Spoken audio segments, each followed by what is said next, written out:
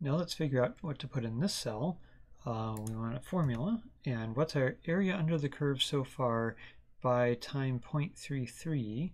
Well, that's whatever area we had under the curve so far by the previous time point, which is this, times the area of the under the curve from the previous time point to this time point. So we could use the left-hand method or the right-hand method or the trapezoid method. If we were to use the left-hand method, we would use the y value at the previous time point, which would be this, and we'd multiply by delta t.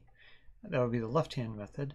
If I wanted to use the right-hand method, I would use the y value at the current time point times delta t. But to use the trapezoid method, I want to take the average of those two time point y values at the previous time point and the current time point.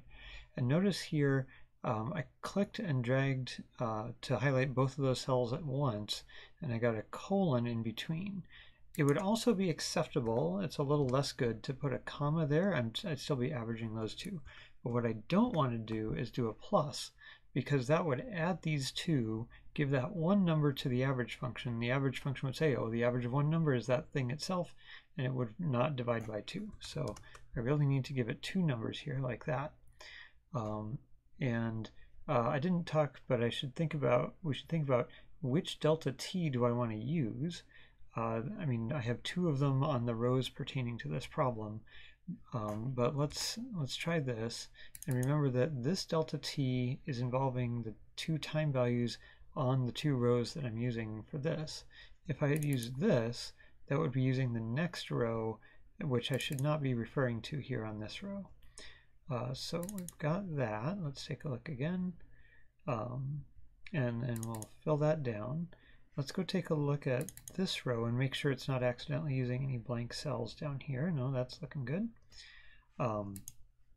So now it's a good time to plot it.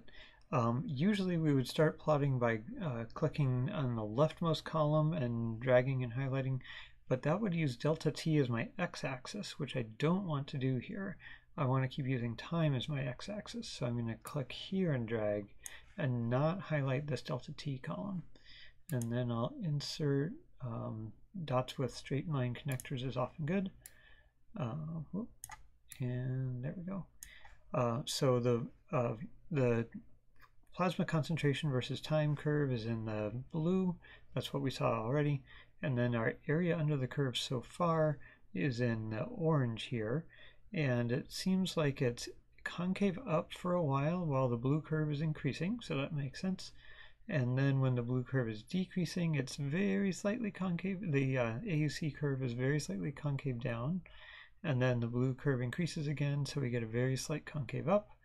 And then the blue curve is decreasing, and so we get a somewhat concave down cumulative area under the curve. So that seems to be working.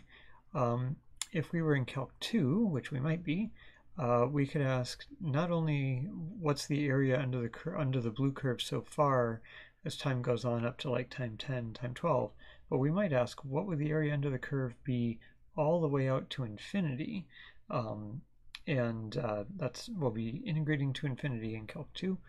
To do that, we'd have to kind of fit a function to either the blue curve or the orange curve, probably the blue curve, and then integrate that and then kind of plug in infinity, roughly speaking. So that's our area under the curve using the trapezoid method.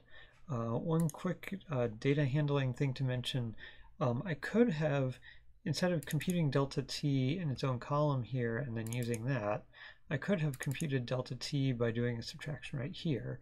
The great thing about computing delta t in its own column is that then I can plot delta t all by itself and see, are all the delta t's the same? That would be a constant horizontal line. Are they roughly the same, just with a little jitter? Are they systematically getting longer like they are here? Are they mostly the same but with one huge delta t? That would indicate that there's a big time gap in our data set, or even more than one if I had more than one huge delta t. So that's why it's great to compute the delta t's and plot them as kind of a side study to find out what's going on in your data. It's not part of answering the particular problem we had here for area under the curve up to time t though.